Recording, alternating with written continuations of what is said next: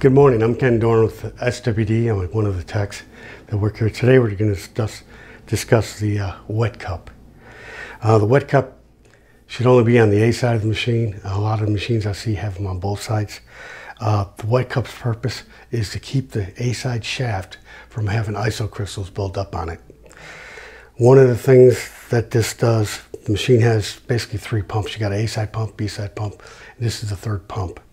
People fail to realize that this one here, it's spring actuated. It's actuated by the armature and piston going up and down.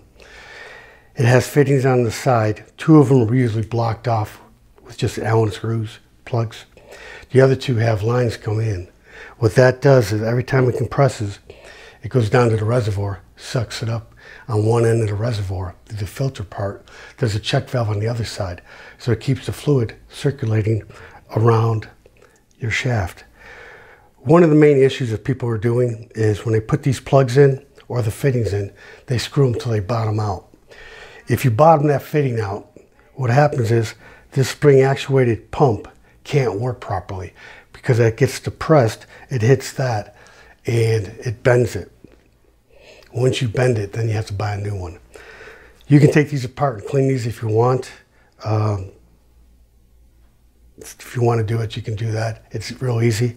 All it is an actuator, a couple seals, and a spring inside.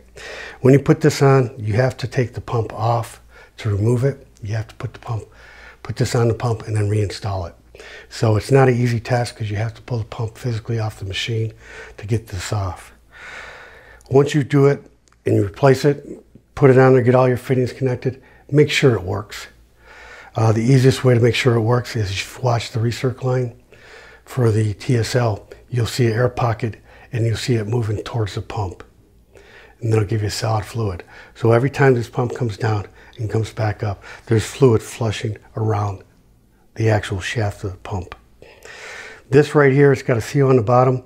This, basically, once you put the pump in there and get it to where it's supposed to be, tighten this down tight. You don't want to have it loose because if you have it loose, basically this holds the packing down on your pump. So once you tighten it down, you're holding the packing down here. Now you're making this part of the pump.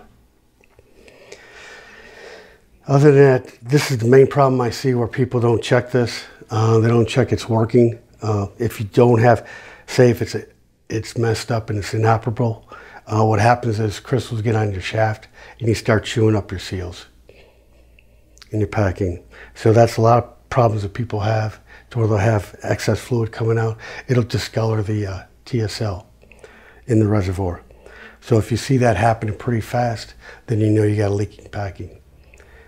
Other than that, if there's any questions, call the SWD tech line. Thank you.